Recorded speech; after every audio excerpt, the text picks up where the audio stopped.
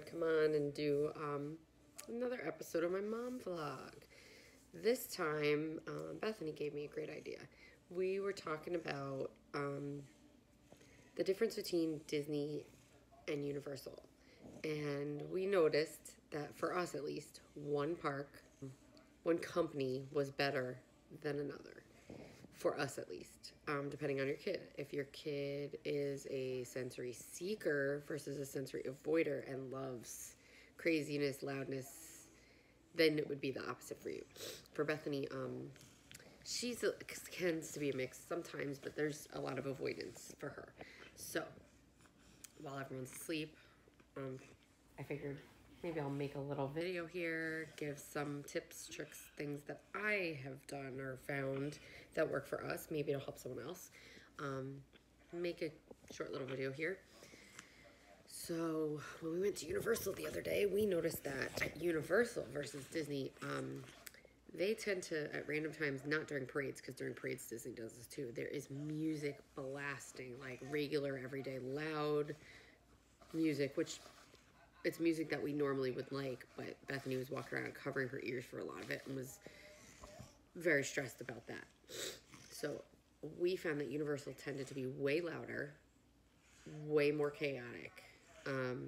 They don't do as good of a job of crowd control, so even though they may not be as busy sometimes, it can feel way crowded, way more crowded, and navigating can be harder.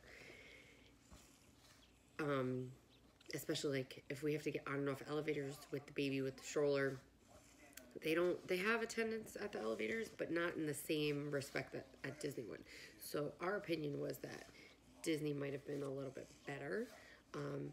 Disney does have louder music during the parades, but their music tends to be more manageable for her. It's not the same kind of music. It's Disney music. It's music that they've created for their parades. It's more kid-friendly. It's not as annoying to her. When they do have music throughout the park, it's always Disney music, but it always seems like it's in the background. It's subtle. You kind of have to look for it. As far as crowd control, Disney hands down wins. It could be super duper crowded. Yes, walking from ride to ride can be a little insane, but waiting online for rides, having to be shuffled through a queue, having to be put onto an elevator is always very well organized. There's never an issue or a fight or people getting angry with each other like we've had happen at Universal when we were trying to get on the elevator for Hogwarts Express.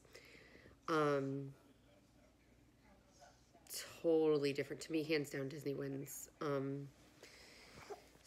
also, I mean, Universal may have something similar. I haven't done enough research into it to find it, but for us at Disney, there is the Disability Pass, which gives us the ability on top of our Fast Passes to pick one ride at a time that we can kind of cut the line where we get to go on the Fast Pass line, so she's not as overwhelmed waiting in lines.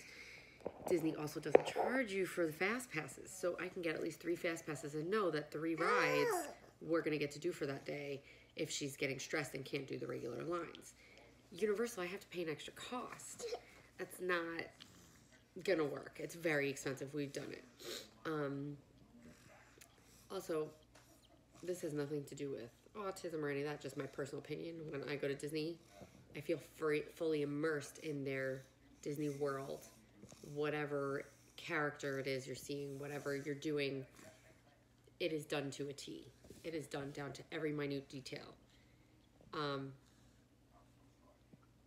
The people who are with the characters know a lot about that character. It's all really done well.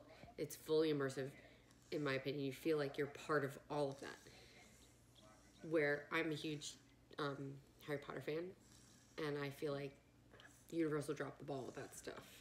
When I go into Harry Potter World, it's great. It's awesome. It's cool stuff. It's cool to look at. It's a little hectic in there. It's crazy. There's no management for any of that. Like, you get pushed around. It's hard to see. It's hard to look at things. It's pretty crazy.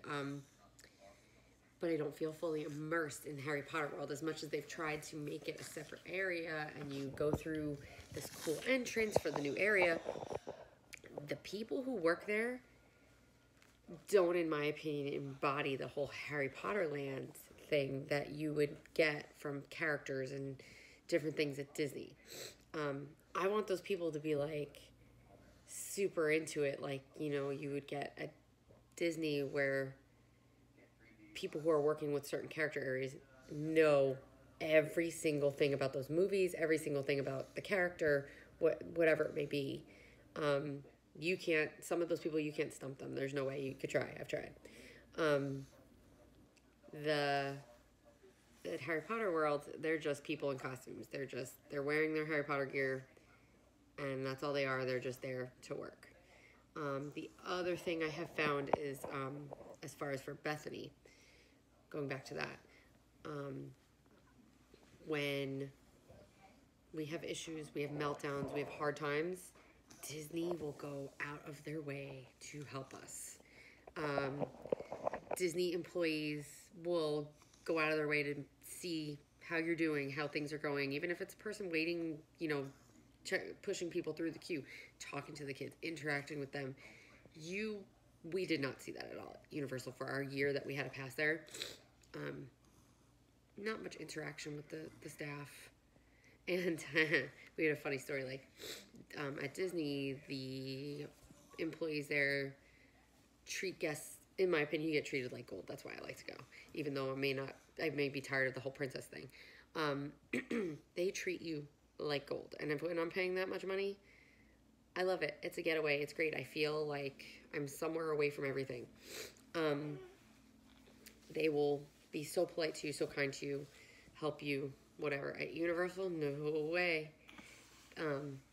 Disney has a way of speaking to their guests. And, you know, even if there isn't a problem, flipping it and making it positive, talking to you in a positive light. Universal doesn't do that. We were on a Jurassic Park ride and someone was wearing a hat, which you're not allowed to do. And they've said everybody with hats take off their hats. And I know at Disney they would have been like, you know, sir, we would like you to take off that hat so you can have a magical day, or, you know, some kind of Disney spin on it. They, as our boat's going around through the ride, announced, man in the second row, take off your hat as you've been told many times before. Do it now.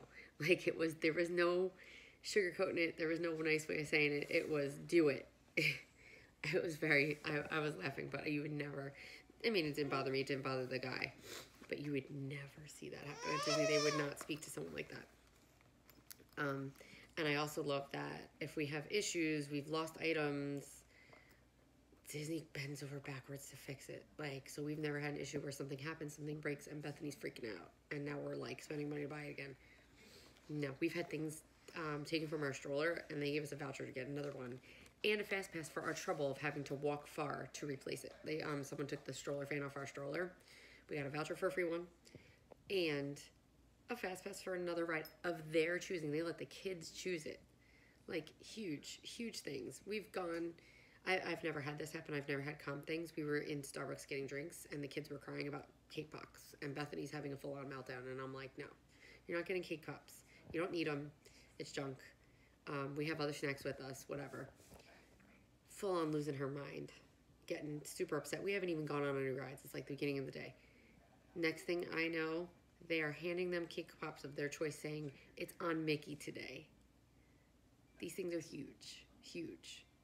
I mean, it doesn't happen all the time. Lots of people don't experience that stuff, but so we just want to say, you know, our opinion as far as sensory-wise, loudness-wise, crowd control, ease of the park, Disney hands down wins. Universal fails, and we felt like it failed in every aspect. The kids weren't, well, Bethany wasn't like, let's go back, let's go back, let's go back, like she does with her Disney passes. And we've been to Disney, like, they've memorized the place. I don't think there's a thing we've missed. So, that's kind of interesting that they only had a year at Universal, and that's not something she's like, oh my God, let's go, let's go, let's go. I mean, she enjoyed it, and when we would say we're going, she was excited, but it wasn't something she went crazy for. So I thought that was interesting. I wanted to share that with everybody. You know, maybe give me some comments, see what your opinions are, how you dealt with Universal versus Disney, which one you thought was better. But maybe this will help someone if you're thinking about which park to try, if your kids are into both. I mean, because they have different things, so you might be into Universal, not Disney. I would say Disney is the way to go if your kid can't deal with loud noises, hectic crowds. I mean, Disney's going to have hectic crowds, but still. The crowd control is better there. So that's what I got. Thanks for listening. Drop me some comments. Subscribe to our channel. Bye.